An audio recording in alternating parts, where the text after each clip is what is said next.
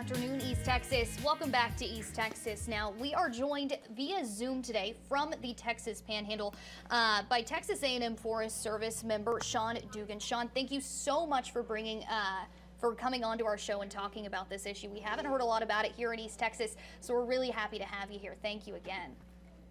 Absolutely. Thanks for having me. Now, let's go ahead and jump right on in. One of the fires was over 500,000 acres, and as of this morning, 0% contained. Now, can you break down for us, if you're able to, how many individual fires there are right now, and what is the containment level? So there are 1, 2, 3, 4, 5 total. And there are varying levels of containment. The Smokehouse Creek is, of course, the biggest.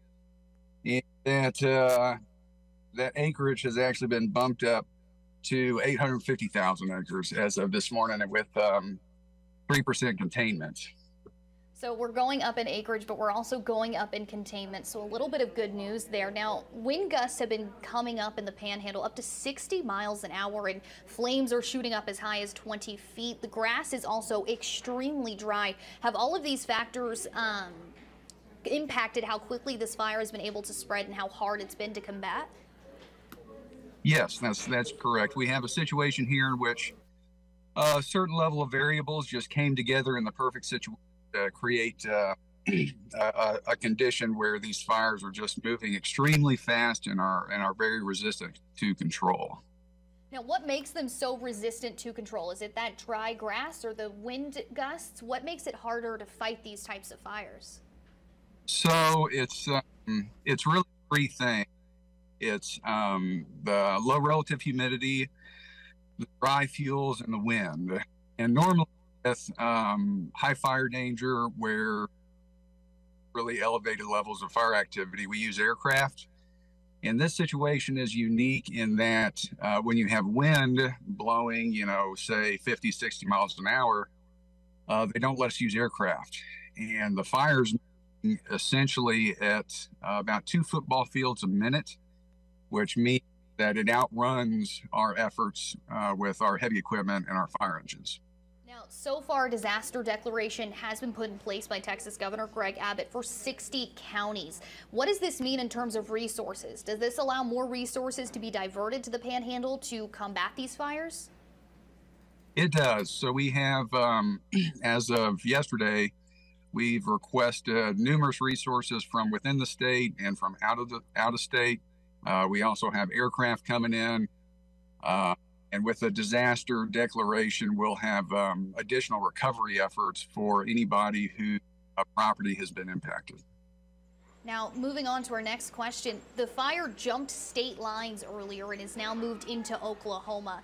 Does this change anything about the approach to putting out these fires, as in the coordination with another state's fire service? Is that now changing the way these fires are being fought?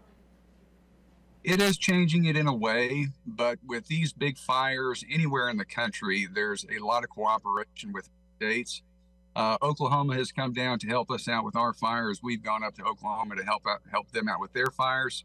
And, a fire doesn't necessarily abide by the distinctions that we draw on a map. And everybody within the fire service understands that and other out. Now, last question for today. Evacuations being called for numerous counties over the past 48 hours. Do we have a timeline as of now of when these people can expect to return home, if they still have a home standing at this point?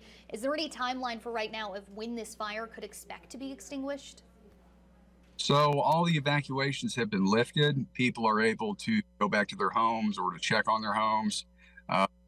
And all the road closures have been lifted, though, as of, I think about an hour ago, a couple of other road closures have been put in place for, I believe. But most of the areas are available for people to come and check out what the condition is. And there are evacuation centers in place that came open yesterday or are still open today.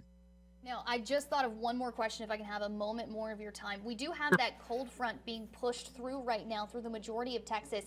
Can we expect that to have any help, or give any help, I should say, on helping extinguish these fires, that cold front? Absolutely. So yesterday control was very difficult.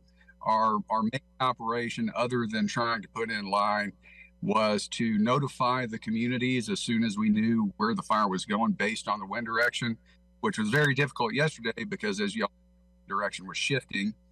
So really our main effort was trying to get people out.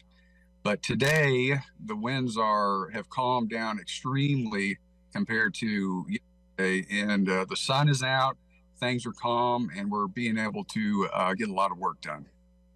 Alrighty, Sean, is there anything else that I have not asked that you would like to let our viewers know, or anybody else watching that is being affected by these fires? Well, I think the main message for these outbreaks, or the main question that people have, is, how can this happen? What can we do to stop it? What's the best approach? Really, the best approach, when the National Weather Service issues red flag warnings, which basically means that the public needs to be careful with anything that might cause a spark. I would suggest to everybody to abide by that and limit, things like grilling or anything that might cause a spark on those days. Do we know if that is what caused one of these fires? Someone outside grilling, outside burning? Do we have a reason for the fire to happen? So our law enforcement are investigating it today. Yesterday, we were preoccupied with the fire itself. Hopefully, sometime in the near future, we can figure out the actual cause. Alrighty, once again, Sean Dugan with the A&M Forest Service. Thank you so much for joining us. Stay safe out there. Awesome. Thank you. Thank you.